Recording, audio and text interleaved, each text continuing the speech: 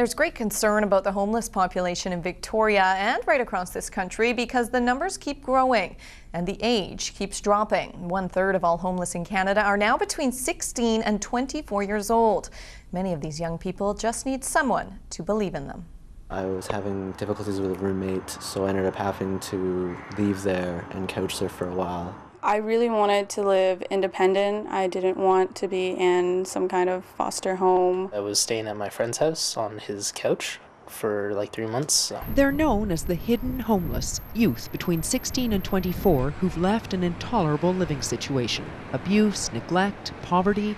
They may have been kicked out or they may have run away. As a youth, 16 or 17 or 18, you haven't got a full-time job, you haven't got references, and most landlords won't rent to you. And yet, the other options are couch surfing, living in an RV, living in a basement, or living in an unsafe environment, or in inappropriate relationships. It's estimated there's more than 65,000 homeless youth across this country. That's about 1/3 of the homeless population, and the number of youth is growing. So what's the solution?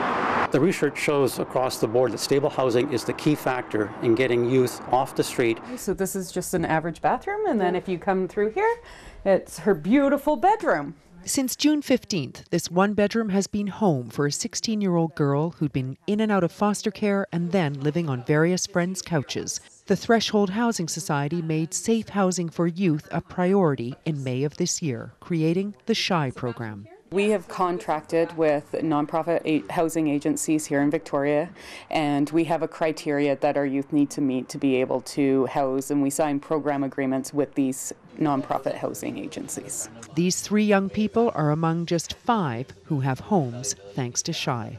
I was so relieved because I wasn't sure how long I was going to be surfing on my buddy's couch, and then to hear, oh man, you got a place that you can live in, and I was like, thank God. It was great. It's wonderful because it's my own space. I don't have to worry about anyone else. I was so happy that when I found out I could have a cat, because otherwise it would be really lonely here just by myself. A lot of people face really bad circumstances, right? And they end up in foster homes, things like that. It's not quite right for them. So it's a good chance if you want to just like step out and get started in the world early while you still have the chance to get everything under control. Yeah, if my dreams came true, this program would be huge. We would have all the youth in Victoria housed, and they would be safe and it would be affordable. Find out more at thresholdhousing.ca.